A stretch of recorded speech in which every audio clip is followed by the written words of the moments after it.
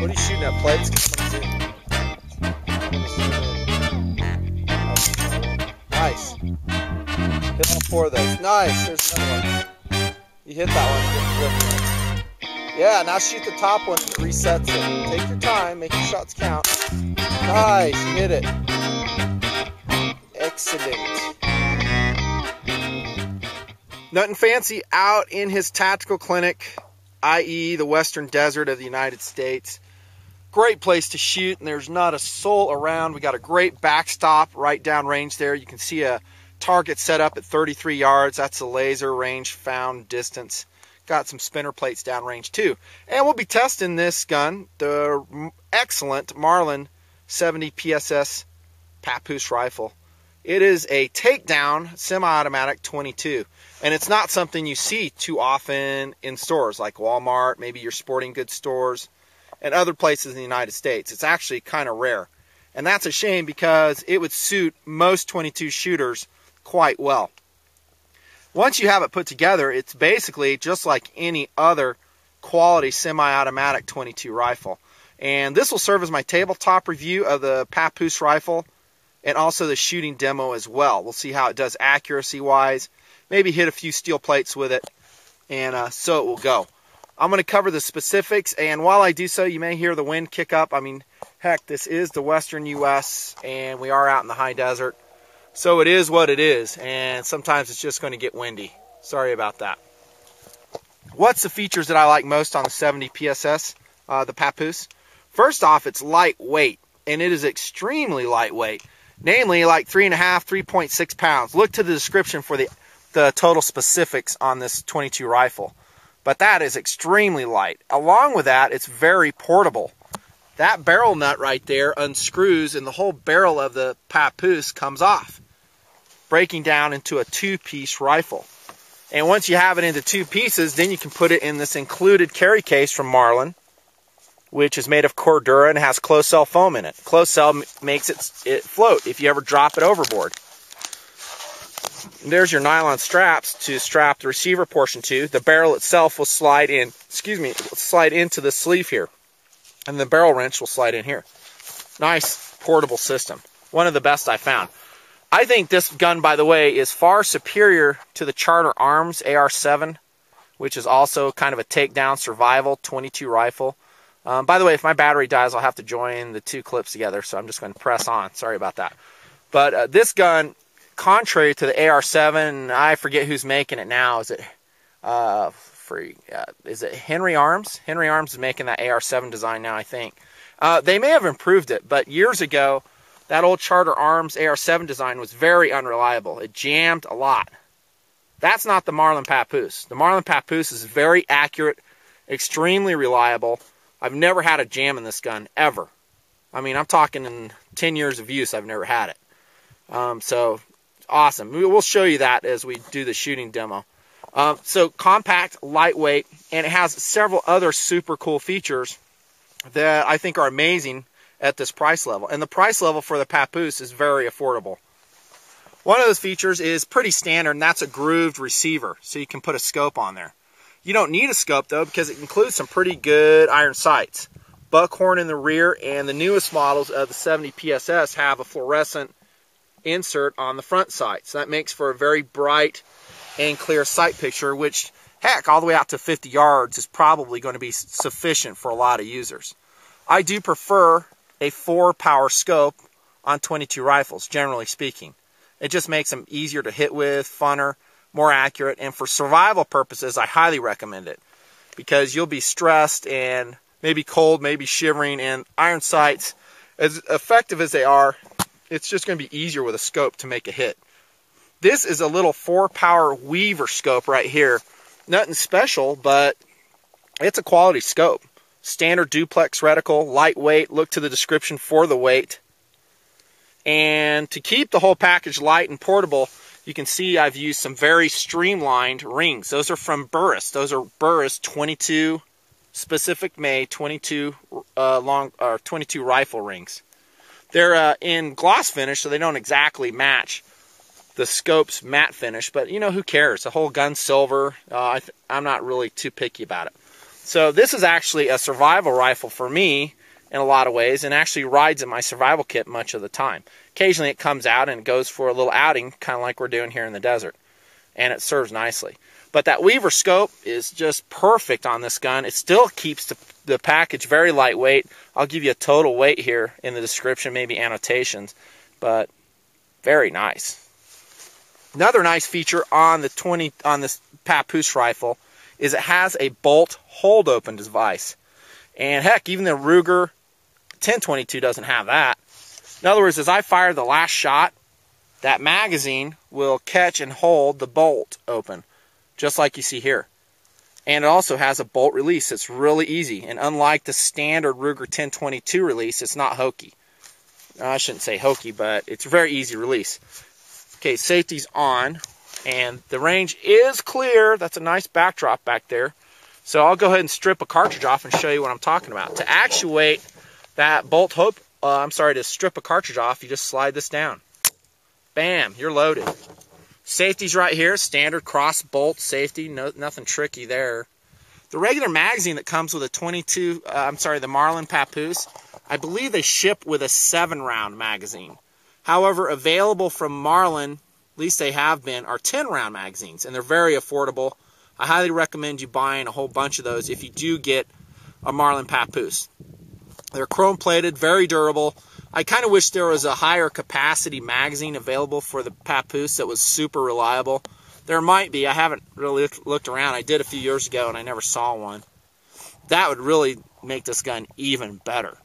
But very nice. Maybe a slight disadvantage to the Papoose design will be the lack of a stock towards the front of the barrel. Since this is a takedown pack rifle, you can see how the stock ends right here. It doesn't continue as normal up towards the barrel. But I generally do not find that to be a disadvantage at all. And the standing position is easy enough to hold it right up here, kind of M4 style with your UAR-15 fans. Works nice. I find the trigger's crisp, reliable, and has a nice let-off. Not match grade, but you don't need it for this rifle. And it's just a fast-firing, accurate rifle. Length of pull is for adults, so if you have kids, it might be a little bit long for them. The stock itself is fiberglass polycarbonate, very lightweight, tough, rugged, and has an integrally molded trigger guard, which I don't mind at all. I do find the stock to be somewhat slick in the back, and so I put some black athletic tape here. Provide just a little bit of traction so the stock doesn't slip around on you. It is checkered, but that didn't help much. All right, join those two clips together. Battery died. I was talking about it can take a sling too. It comes with swivel studs both in the back and the front of the rifle, and that makes it carryable like when you're in the backcountry. Of all the 22 rifles, by the way, I've backpacked with, and they've been more than a few, this is my favorite. It's just the lightest, the fastest firing, the most capable, the most accurate that I've found for backpacking. It's it. Now, it doesn't mean that every backpacking scenario can take the weight of a Papoose, because it's still going to be 4.5 pounds, maybe more, depending on how much ammo you bring and if you have it scoped or not. But it pretty much rocks. So if you can find it, and actually it's not just for packing. If you're just looking for an all-around great 22, which maybe someday you might want to take apart and have it compact and more portable, the Papoose is a good option. The only thing you're really giving up is a full stock, i.e. one that continues on under the barrel, so you have a forearm to hang on to. But I personally do not find that to be a disadvantage at all. All right, so let's do some rounds with the 22, the Marlin Papoose, and maybe I can demo how accurate it is. Again, I'm only going to shoot at 33 yards, because that seems to be fairly convenient for this range, but that'll be enough to show you what it's capable of.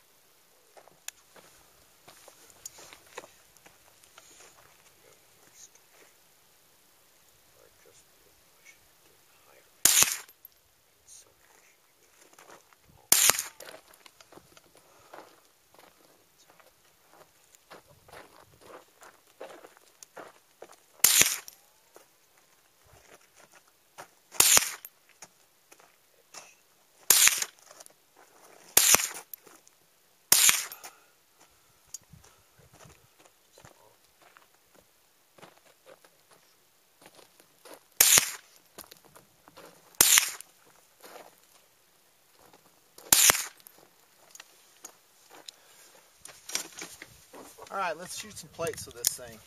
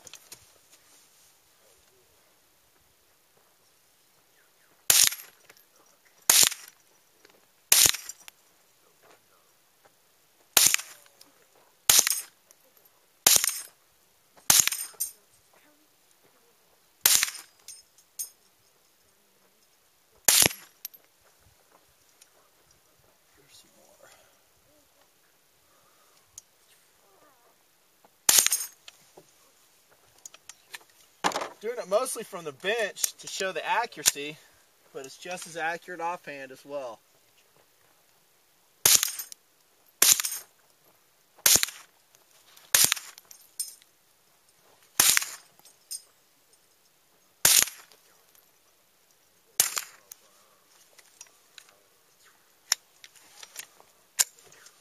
Don't know what that was.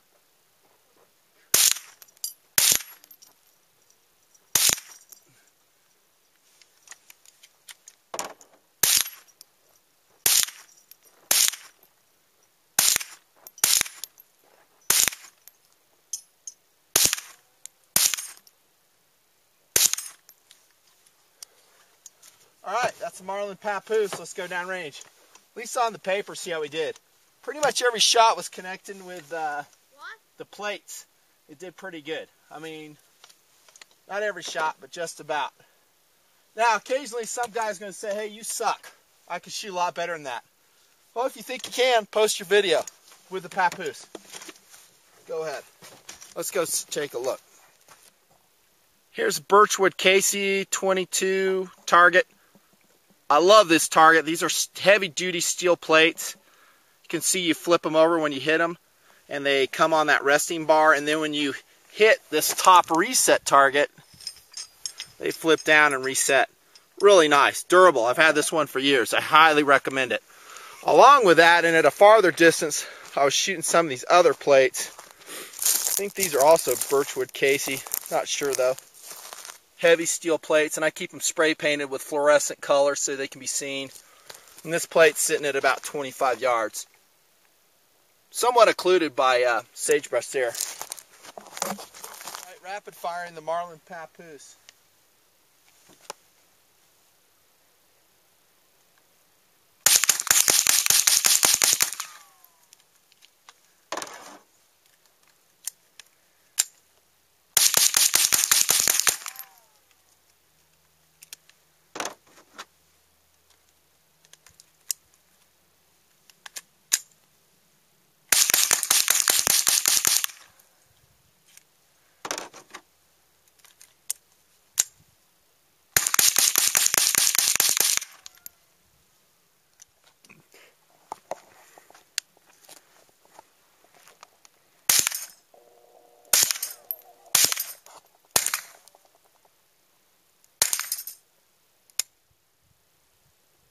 Marlin Papoose 22 pack rifle taken down. You can kind of see it in its component form, the barrel and the receiver.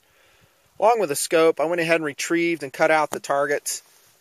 These are the targets I was shooting at 33 yards from this plastic bench out here in the desert a couple hours ago. Shot some other rifles too. But there's the results right there.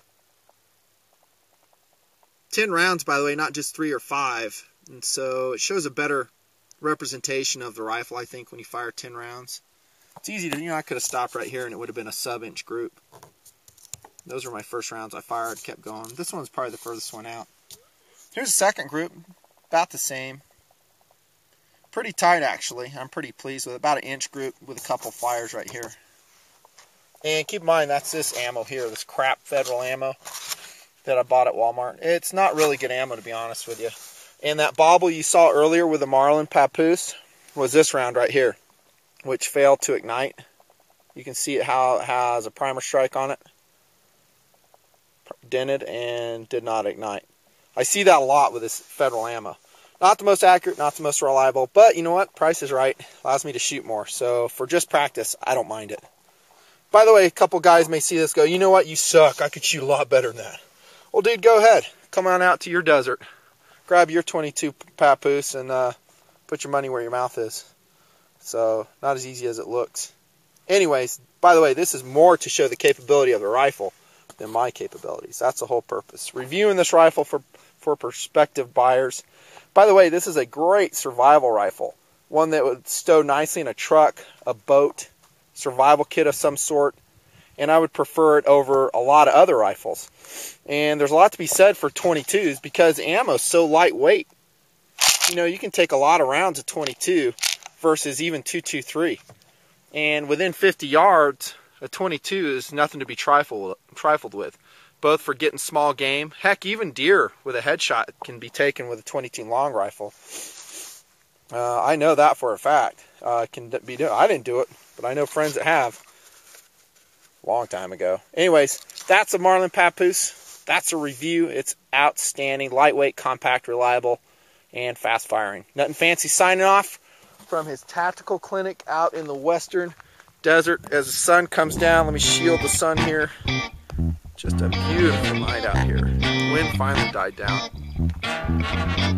Thanks for watching.